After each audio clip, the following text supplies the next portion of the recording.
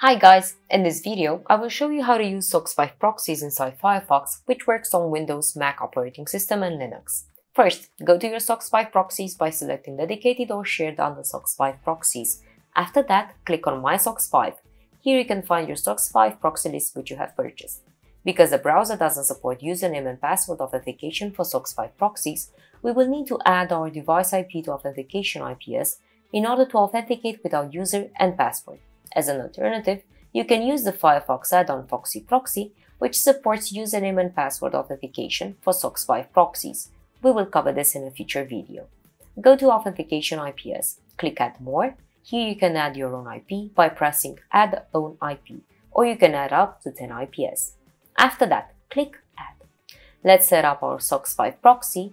Go to FireFox Settings, search for Proxy, select Manual Configuration, and at SOCKS Host, write your SOCKS5 proxy IP and port, and then click OK.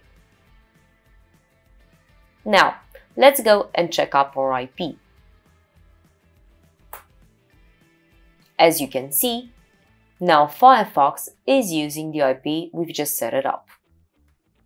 I hope this was helpful. Thank you for watching. Have a nice day.